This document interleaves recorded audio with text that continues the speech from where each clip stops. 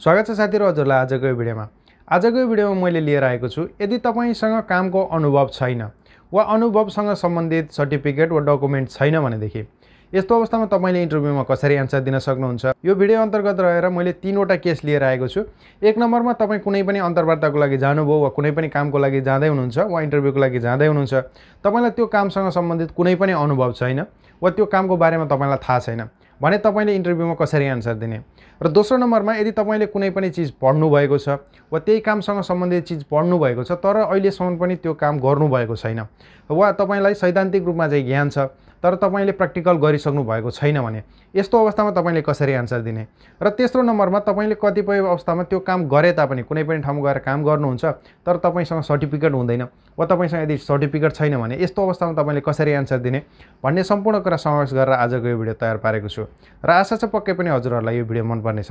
नमस्ते साथीहरु, मेरो नाम हो सन्तोष ढापो। च्यानलमा स्वागत छ हजुरहरुलाई। आउनु सुरु गरौँ आजको यो भिडियो।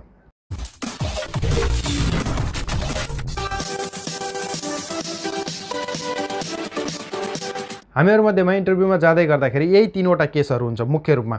एक नम्बरमा तपाईले त्यो कामको बारेमा तपाईलाई थाहा हुँदैन वा तपाईलाई के काम गर्नुपर्छ भन्ने कुराको बारेमा पनि थाहा हुँदैन र त्यो कामको बारेमा तपाईले कहिले पढ्नु पनि भएको छैन।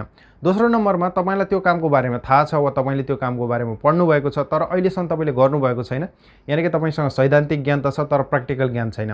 र तेस्रो नम्बरमा नेपालमा चाहिँ के छ त स्पेशली भन्दाखेरि जस्तै कि तपाईले होटल रेस्टुरेन्टमा वेटरको काम गर्नुहुन्छ, कुकको काम गर्नुहुन्छ वा कुनै पनि ठाउँमा गएर प्लम्बरको काम गर्नु होला वा क्यासियरको काम गर्नु होला वा अकाउन्टेन्टको काम गर्नु होला, थुप्रै प्रकारका कामहरु तपाईले गर्नुहुन्छ। नेपालमा चाहिँ नर्मल कम्पनीहरुले तपाईलाई सर्टिफिकेट दिँदैन, यानी कि तपाईसँग अनुभव त हुन्छ तर तपाईसँग सर्टिफिकेट हुँदैन। यस्तो अवस्थामा अन्तर्वार्ता फेस गर्दाखेरि चाहिँ तपाईले कसरी आन्सर दिन सक्नुहुन्छ भन्ने सम्पूर्ण कुरा आजको यो भिडियोमा मैले समावेश गरेको छु। अब हामी लागौं पहिलो केसतर्फ।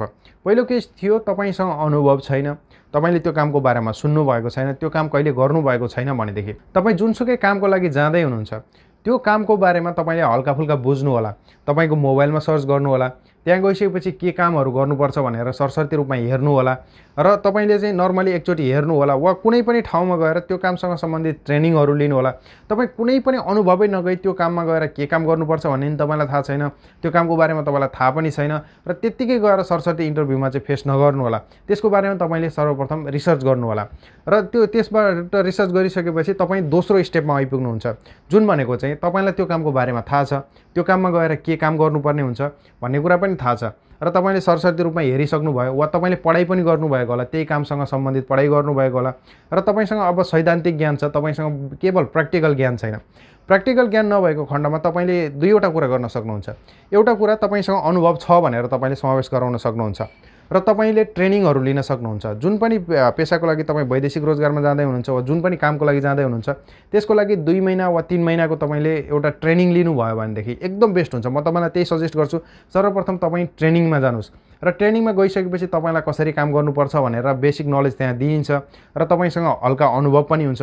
त्यसपश्चात तपाई एकदम परिपक्व हुन सक्नुहुन्छ र त्यो ट्रेनिङ जब तपाईले लिइसक्नुहुन्छ त्यसपश्चात त्यहाँ के कामहरु गर्नुपर्ने हुन्छ भनेर सम्पूर्ण कुरा तपाईलाई थाहा हुन्छ। र यस्तो अवस्थामा तपाईले यसरी आन्सर दिन सक्नुहुन्छ कि मैले प्र्याक्टिकल रूपमा चाहिँ गरेको छैन तर मैले ट्रेनिङ लिएको छु र मलाई यसको सैद्धान्तिक कुराको बारेमा सम्पूर्ण कुरा थाहा छ, म एकदम क्विक लर्नर हुँ र मैले चाँडै सिकेर कुनै पनि कार्यलाई एकदम राम्रोसँग गर्न सक्छु भन्ने हिसाबले तपाईले आन्सर दिन सक्नुहुन्छ।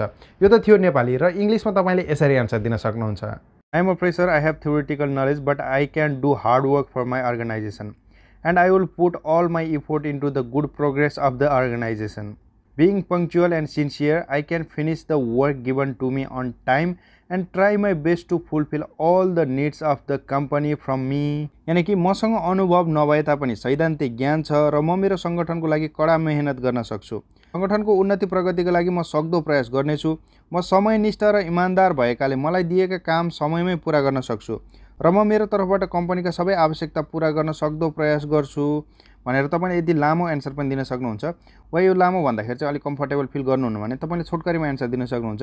तपाईले यति मात्र बताउन सक्नुहुन्छ कि I am a fresher, I have a theoretical knowledge but I can do hard work for my organisation भनेर यसरी बताइदिन सक्नुहुन्छ। यानी कि मसँग अनुभव नभए तापनि मसँग सैद्धान्तिक ज्ञान छ र म मेरो संगठनको लागि कडा मेहनत गर्न सक्छु भनेर तपाईले यति मात्र बताइदिँदा पनि हुन्छ साथीहरु। यो त थियो पहिलो र दोस्रो केस जुन मैले केस पनि बताइदिएँ र त्यसको सोलुसनको लागि पनि बताइदिएँ र एउटा एक्जाम्पल पनि दिदिएँ। अब हामी लागौँ तेस्रो केस र सबैभन्दा चाहिँ हाम्रो नेपालमा हुने गरेको र सबैभन्दा महत्त्वपूर्ण र सबैभन्दा एक हिसाबले हेर्ने हो भने नराम्रो पनि रहेको छ। जस्तै कि तपाईँ थुप्रै ठाउँमा काम गर्नुहुन्छ, जस्तै कि कुनै पनि मान्नुहोस् म एउटा रेस्टुरेन्टको इक्जाम्पल लिन्छु। मान्नुहोस् तपाईँ वेटर जबको लागि जाँदै हुनुहुन्छ, वैदेशिक रोजगारमा जाँदै हुनुहुन्छ।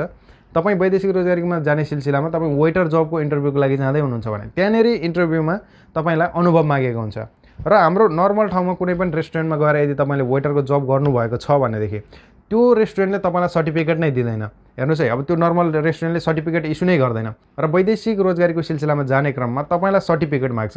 अब सर्टिफिकेट कसरी पेश गर्ने?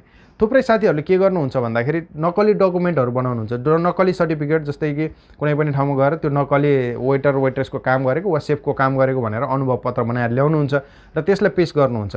र त्यो चाहिँ मैले थुप्रै रूपमा मैले प्रत्यक्ष आफ्नै आँखाले पनि देखेको छु र कतिपय अवस्थामा मैले आफैले भोगेको पनि छु। र त्यसरी पेश गर्नुहुन्छ र त्यो पेश गरेको डकुमेन्टको आधारमा चाहिँ त्यो अन्तर्वार्ताकारले इन्टरभ्यू लिने गर्दछ। यस्तो अवस्थामा तपाईँको गल्ती पनि मान्न मिल्दैन, किनकि तपाईँले जुन ठाउँमा काम गर्नुभयो त्यसले तपाईँलाई सर्टिफिकेटै दिँदैन भनेदेखि यस्तो अवस्थामा तपाईँले त्यो बनाउनु भएको अब त्यसलाई त्यो नराम्रो त हो, त्यो फेक गर्न नहुने हो, तर पनि अब यस्तै समस्या परेको बेलामा गर्नुपर्छ।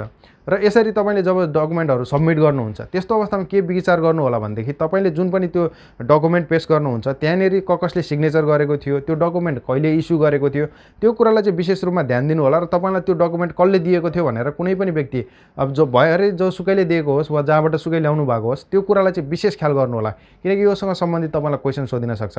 र यस्तो अवस्थामा तपाईँले आफ्नो नर्मल अनुभवलाई बताइदिन सक्नुहुन्छ वा यस्तो अवस्थामा तपाईँले के बताइदिन सक्नुहुन्छ त भन्दाखेरि तपाईँसँग डकुमेन्ट नभए पनि जुन ठाउँमा मैले काम गर्थेँ त्यो ठाउँबाट चाहिँ मलाई डकुमेन्ट दिँदैन थियो वा त्यो ठाउँको मैले डकुमेन्ट पाइनँ भन्ने हिसाबले नि एन्सर दिन सक्नुहुन्छ।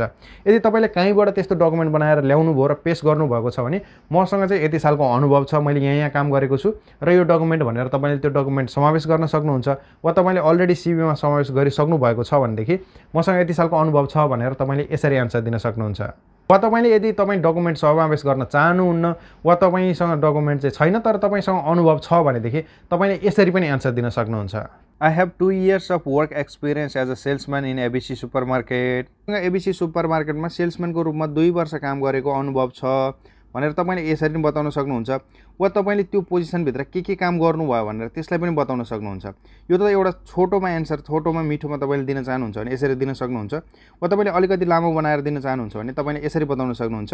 I have 2 years of work experience as a salesman in ABC supermarket. As a salesman, my duty was greeting customer, helping them find item in the store and ringing of purchase.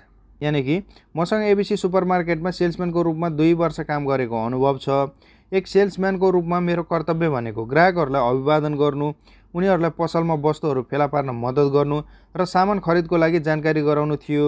र साथीहरू आशा गर्दछु पक्कै पनि हजुरहरूलाई आजको यो video मन पर्यो। आजको लागि यति नै। हस्त धन्यवाद साथीहरू, बाइ बाइ, फेरि भेटौँला।